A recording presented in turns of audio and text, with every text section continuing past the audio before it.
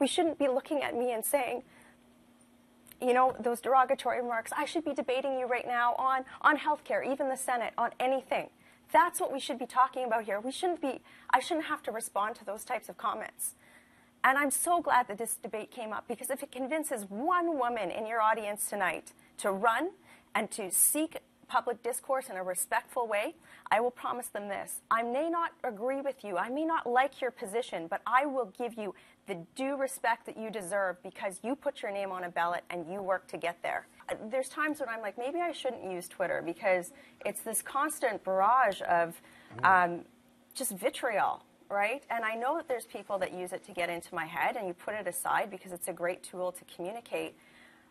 But it was sort of the straw that broke the camel's back. It's like, really, this is where we're at? This is how we're communicating to women? I can't accept that, and I won't.